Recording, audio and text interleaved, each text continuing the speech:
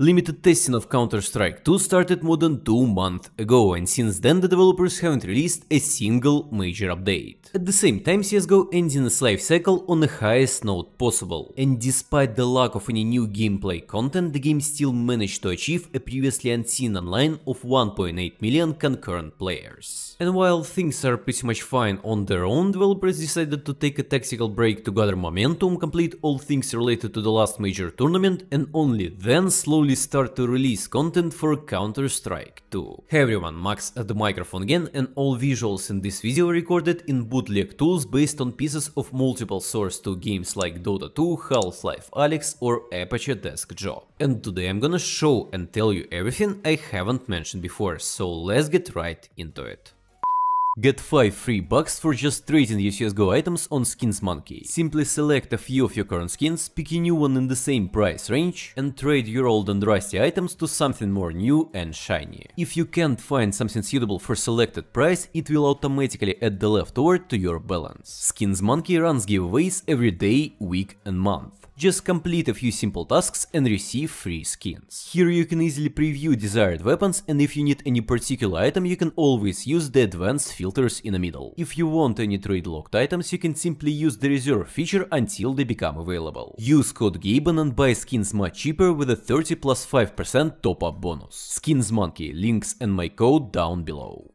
One of the oldest things that continues to regularly appear and which has popped up again in CS2 are Taunts. And it's not just a small mention in the code, it's almost ready to use first person and third person character animations. It's important to note that these animations are a mix of completely different types of taunts. Some, for example, are integrated into weapon fists or like hands from Danger Zone mode. So supposedly these first-person taunts can only be used there. But in the earliest version of CS2, when you force the game to drop the knife, it will automatically give you weapon fists. And after the community noticed this on Twitter, developers immediately cut out this feature. But if we will take a look directly into the game code, we can prove that fists are in fact closely related to the first-person taunts. Apparently, the developers just spawned it for a short period of time while it plays the taunt animation and then instantly remove it. All of the other taunts are third person and work a little bit differently. You press a certain button, the camera switches from first person to third person, the character does some simple action like clapping or like saluting, and then returns to its original position. It is important to note that all of these animations start and end while the character is holding an actual weapon in hand. So it certainly has nothing to do with the team introduction or end screen after or in the beginning of the match. Not to mention completely different namings in the animation sequences for taunts. In total there are 10 of them, 3 for CT, 3 for T and 4 neutral ones.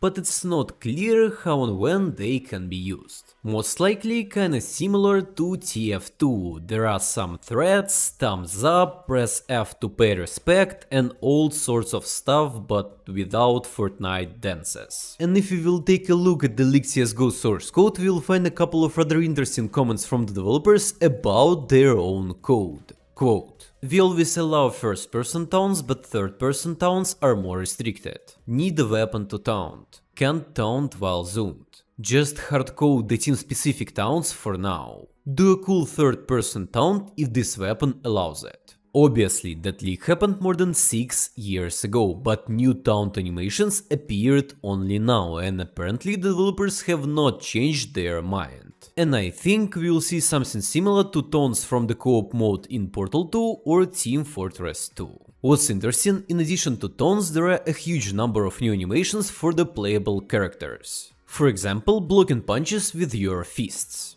Previously you could only do a weak punch or a strong punch, but now apparently you can also block or counter-attack your enemy. Also, finally, there are fully fledged swimming animations, because previously in CSGO instead of actually swimming, your characters seemed to just run through the water. And check out these new hostage animations, where instead of wacky and all progress in the interface, you will see a fully animated process of how your character picks up a hostage on his shoulders.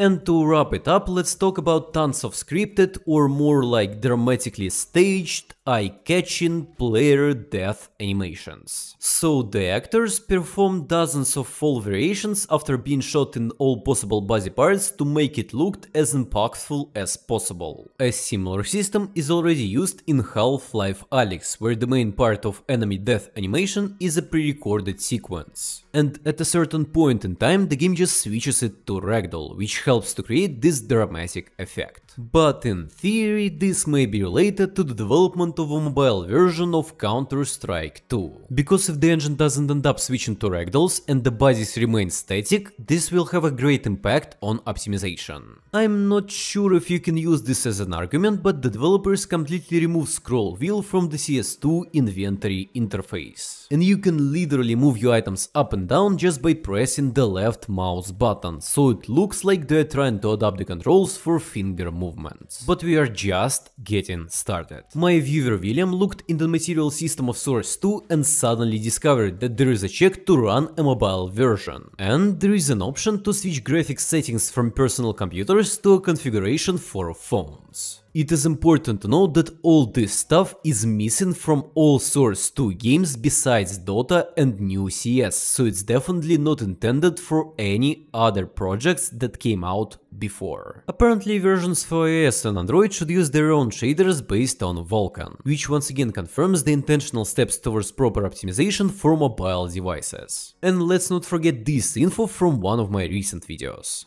In addition, such a major change may be related to the future port of CS2 to mobile phones. About a year ago there were rumors that developers were planning to make an iOS and Android version of the game. I've covered this many times in my videos, and in addition to the rumors there were also actual strings that confirmed that info. These include mentions of new platforms and payment providers like Google Play and App Store. But more interestingly, the game info file for Counter-Strike 2 mentions configs for other platforms, and the only available option is connected with mobile devices.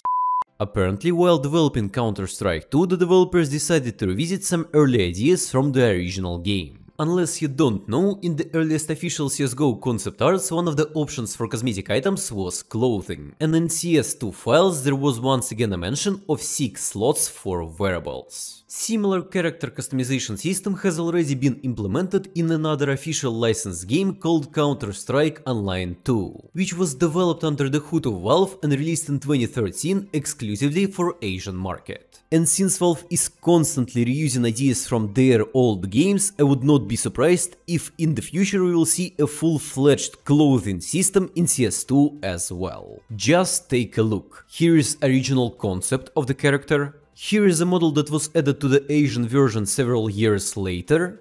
And here is CSGO's version that was added in one of the recent operations. And there are quite a few such examples. I think that developers will literally take the idea from Counter-Strike Online 2 and bring it to CS2, because it's not that hard to make a couple of agents customizable. And hats or other wearable parts don't have to be flashy or cringy. They can be done in mind with a team or specific agent.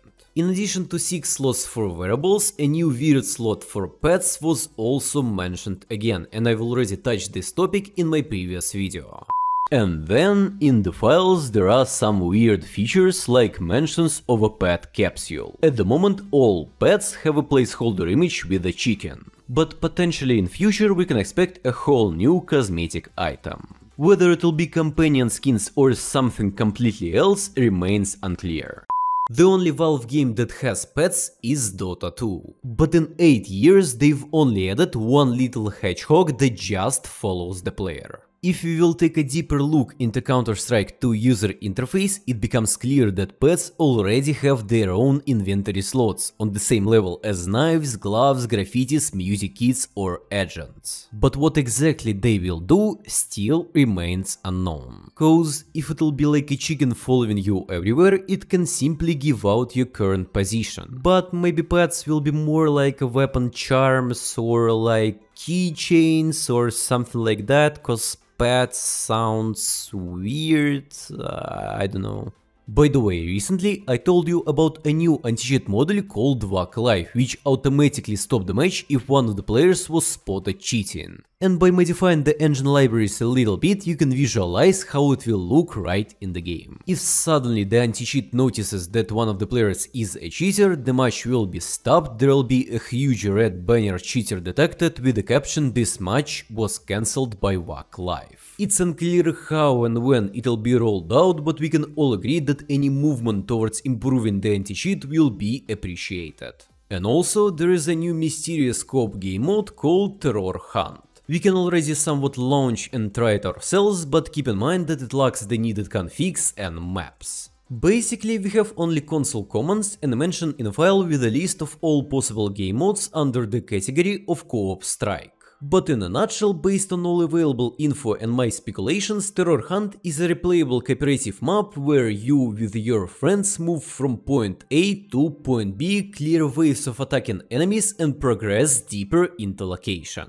You have a limited amount of time, but each time you destroy an enemy, it adds an extra 10 seconds. And by default, to win this co-op mission, you have to eliminate 20 opponents. While the overall concept sounds a little bit weird, like a training aim dungeon crawler map with a time limit and waves of enemies, it still might be fun to play with the friends. So leave a comment with banana emoji if you watched this far and check out my previous video where I talk about new matchmaking system in Counter-Strike 2. Until next time, увидимся!